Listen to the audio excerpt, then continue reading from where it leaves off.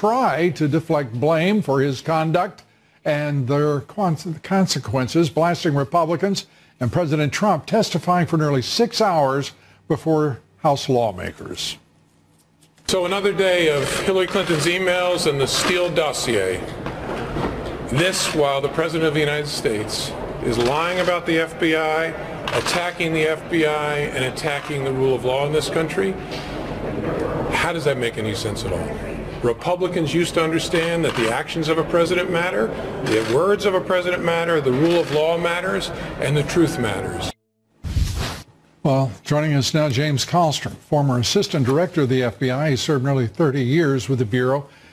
Jim, it's great to have you with us. Thanks, Lou. It used to matter who ran the FBI. Your sense of what is going on in the FBI and its leadership still, and the performance of this disgraced former FBI director. Yeah, Jim Comey is just, I don't know, I guess if, you looked at a picture of someone who was a narcissist, you'd have Jim Comey's, that would be the picture you'd have in the book.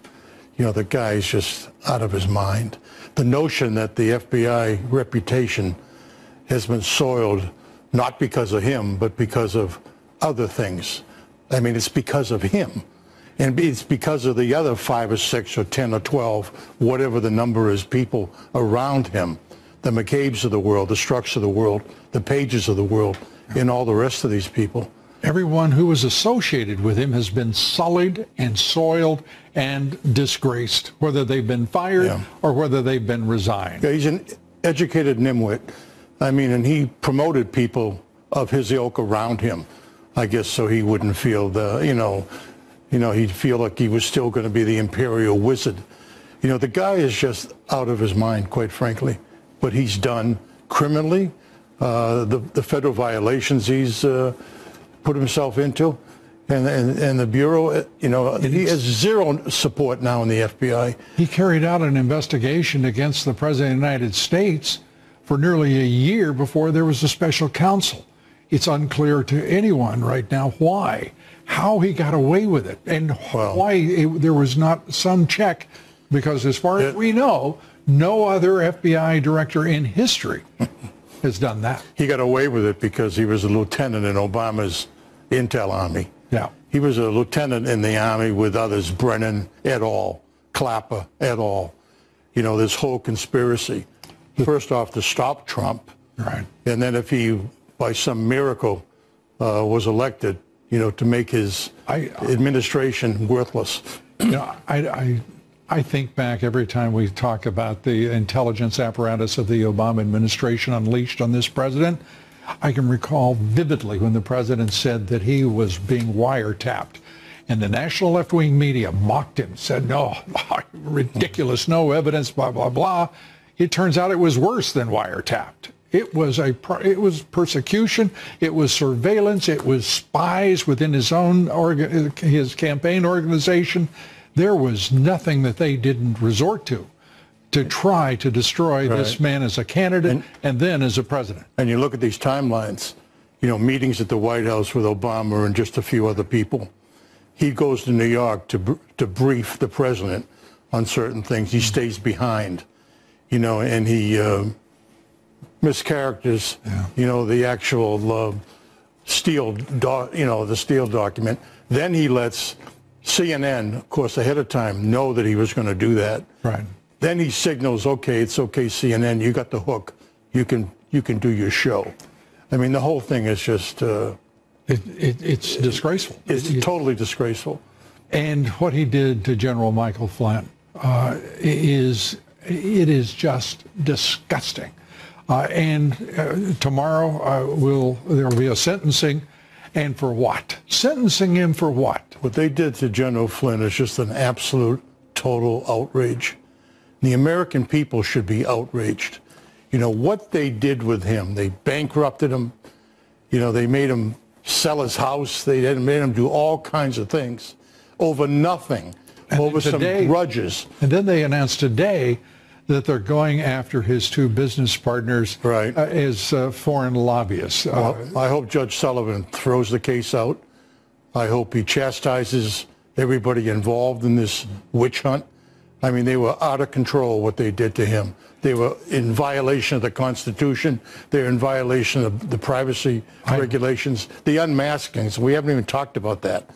And that, I know in your view, that's a bigger scandal than any of all of hundreds and hundreds of unmaskings that have not, the evidence of which by the Obama administration have not seen the light of day yet. You know, who knows what the number is? Maybe it's 1,000. But it was all part of this scheme that was hatched in the White House with the national security team and guys like Comey. Joining me now, Congressman Darrell Issa, House Judiciary Committee member who was not in the room today but has been receiving updates from his colleagues on that committee who were in the room, and he joins me now. Congressman Issa, what did you think about what you've heard about today and about Comey's comments in the hallway to reporters? Well, I think the hallway says it all. What former Director Comey just did was mock Miranda. He literally said, oh, we should have told him he had a right. That's laughable. You know, literally trying to roll back a Supreme Court decision that has been the law of the land for decades, that his entire career was an expectation when somebody was a target, would be bad enough. But let's talk about what he really did. He fails to tell the president, when he's the president-elect, that in fact they're already doing this investigation. He then interviews the national security advisor right after he becomes a national security advisor in the White House, traps him into a lie because they've already recorded his conversation with the Russian ambassador. So now what they're doing is 3 days later, he sits there with President Donald Trump, his boss, and President Trump asks about Flynn, and what does Comey do? He doesn't tell him that he's got the goods on his national security advisor who has lied to the vice president. Now, if you forget about all the criminal stuff and everything else, he had an obligation to let the president know that he had a national security advisor that was now a risk. But if he had done the job properly when he had unmasked Flynn to begin with, he would have gone to the president with that, and this would never have happened. It was clear he was always part of the insurance policy. His goal was to entrap not just General Flynn, but the president, and he thinks he's done it. I hear everything you're saying. You know, you just said that he sort of wanted to cast aside Miranda rights when he talked to Michael Flynn, but then you said cast aside all of the criminal stuff. And James Comey is saying we can't do that. He lied to FBI agents, and he lied about meeting with Kislyak, and he didn't tell the truth about talking about sanctions with Kislyak. And to Comey, that is what matters more than anything. You see, but that's not what matters. At the moment that he unmasked General Flynn talking to a foreign agent, he owed the president an explanation, unless he was trying to entrap the president-elect, if you will. Remember, this is the Obama administration getting the goods, the insurance policy, if you will, on the president, creating a crime where there was no crime. Ultimately, the discussion with General Flynn wasn't a crime. They're not charging him with that. The lying to the vice president, although wrong, might not have been a crime. But Comey withholding this from the president when directly asked is, in fact, the kind of a thing that causes you to know that he was not only never loyal to the president, but he was, even before Donald Trump was president, he was already part of souring the presidency by not giving him things that he needed to know, for example, not to have Flynn be his national security advisor, for example. I think both things can be true.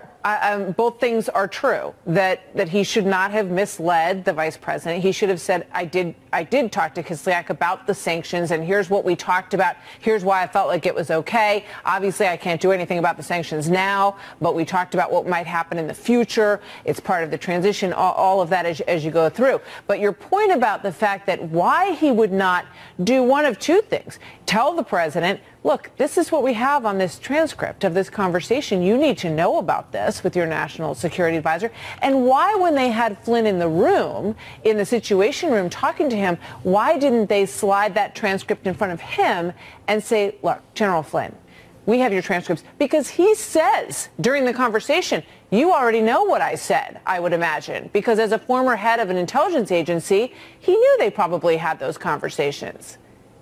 Well, he certainly should have known, and quite frankly, he should have known to go in with White House counsel because that was a responsibility he should have had. But Comey and the FBI carefully tricked him, or maybe used his ego against him, but tricked him into not doing it. Again, though, then FBI Director Comey had every reason to prevent General Flynn from being the national security advisor if he thought he had done wrong. Instead, what he did was he let him become the national security advisor, failed to answer the president's questions as he was trapping him into a criminal charge and then squeezing him to try to get something against the president of the United States. The reality is this investigation, long before there was a special investigator with Mueller, was really about Comey going after the president. And, you know, when you consider that the IG has held former director essentially accountable for wrongdoing, what we're seeing again is an out-of-the-control, corrupt, and I repeat that, corrupt FBI director who was on a mission and forgot that his #1 mission was to protect national security, which is not always about getting a charge on somebody. It is often about stopping a crime from happening. He made no effort to stop a crime from happening, and that is probably the best reason in the world that what President Trump did in firing Comey was the right thing and should have been done on day one. Congressman Darrell Issa, thank you very much. Good to have you with us tonight.